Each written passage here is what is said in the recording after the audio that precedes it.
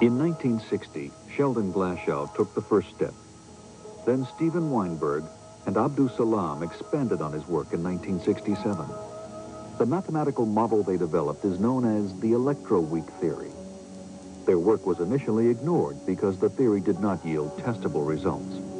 However, slowly, enough experimental evidence did accumulate so that the three were jointly awarded the Nobel Prize for Physics in 1979. The Nobel Prize is a distinguished award, but not definitive proof of a theory. There was more to be done. Weinberg himself knew what was needed to convince the skeptics among his peers.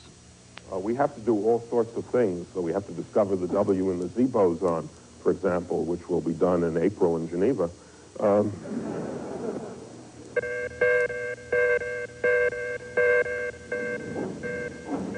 Carlo Rubbia, an experimental physicist, took on the job of finding the W and Z bosons, two new subatomic particles predicted by the Electroweak theory. We're now in the countdown. In 1982, the European Laboratory for Particle Physics in Geneva, known as CERN, was the site of a spectacular collaboration involving hundreds of the world's top research physicists. The particle accelerator at CERN was built to accelerate beams of protons around its 4-mile circumference almost to the speed of light and then smash them against a fixed target. The extreme heat or high-energy states which result from these collisions yield traces of subatomic particles which can be seen in no other way. First proton injection. The problem was, in order to find the W and the Z particles, Rubbia and his colleagues knew they had to generate a collision that would create temperatures 100 times higher than were currently possible. Second proton injection. Rather than smash the proton beams against a fixed target, Rubbia's inspiration was to use the same accelerator to guide a second beam of negatively charged antiprotons in the opposite direction.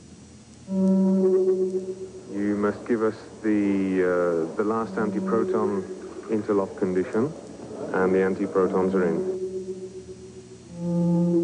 Since the proton and the antiproton have exactly the same mass and equal but opposite charges, the magnets of the accelerator can guide them in equal but opposite directions and accelerate them both nearly to the speed of light.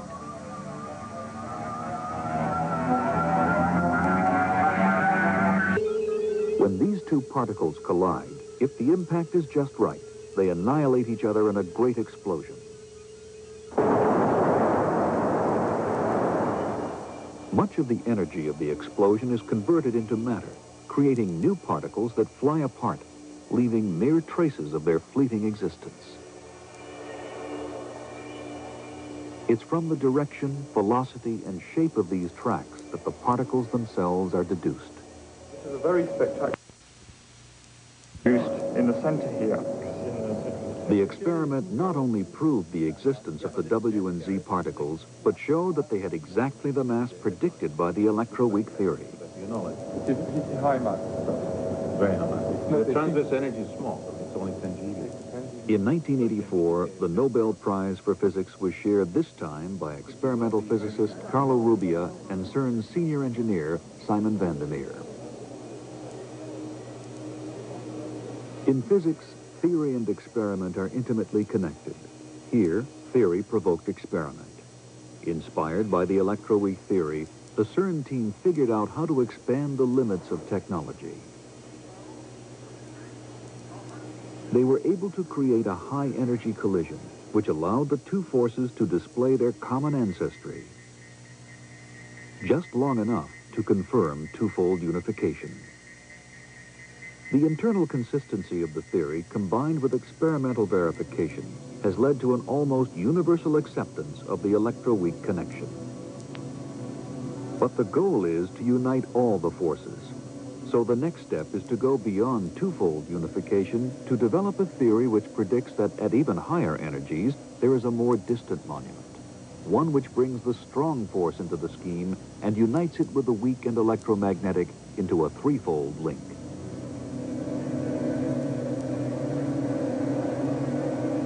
It's unlikely any accelerator team of the future would be able to confirm such a theory. They would need a machine so powerful that with today's technology, it would have to be as large as the Earth itself. With dim prospects for such colossal machines, physicists may become ever more dependent on their theories alone. One important theoretical tool which is being used to unravel the link between forces and predict new particles is the concept of symmetry. Symmetry is a familiar idea from everyday life. We see it in nature and art. But in science, it has a slightly wider meaning. To best understand this, we must forget our preconceptions and embrace a new definition. A checkerboard remains a checkerboard even when the black and white squares are interchanged. This is the way to imagine symmetry in science. We transform a system in some way and it ends up looking the same.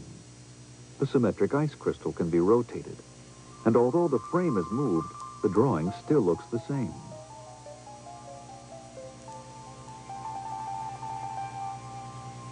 Just like the checkerboard. This simple idea of symmetry has far-reaching results. To understand the whole universe, there must be laws which are true everywhere, on the moon, for example, and on Earth as well. That's a constraint on all theories. They must be symmetric between any two places. Einstein looked at the universe and imposed another symmetry. He required that the laws of nature be the same for an observer standing still as for someone moving at constant speed. This symmetry led to a revolution in thought and a new way of looking at space and time called special relativity. And out of this has come the famous formula E equals mc squared. But Einstein went one step further. He demanded that the laws of nature also be the same for an accelerating observer. He had recognized a new symmetry. He had seen how the effect of gravity on an object was indistinguishable from the effect of acceleration. This recognition enabled him to create one of the most beautiful scientific works of our time, Einstein's theory of general relativity, essentially the product of the simple idea of symmetry. But if there is as much symmetry in nature as physicists claim, why is it not more apparent? This can be understood by the principle of hidden symmetry. To see how symmetries can be hidden, let's think of an ordinary magnet. When we heat up the magnet to a very high temperature, it loses its magnetism and becomes a lump of metal. No North Pole or South Pole, uniform throughout. A tiny scientist living inside this lump of metal would see the individual magnetic particles as a random yet symmetrical arrangement. No matter how the magnet world was rotated, she would see the same pattern. To her, this is symmetry. But if we cool the magnet, its individual magnetic particles line up in a particular direction. The magnet chooses a north and south pole. Now, as our scientist surveys her domain, in one direction she sees the blue ends of the magnet particles. And when the magnet rotates, she sees the red end instead. Although in the cold magnet there seems to be more order, in fact, the magnet has lost the symmetry of rotation. The perfect symmetry that had been obvious at high temperatures is now hidden. The laws of physics haven't changed, even though the state of the magnet has. Physicists believe, as with the formation of the north and south poles in a magnet, that the four forces came into being as the universe cooled, hiding the perfect symmetry of the Big Bang.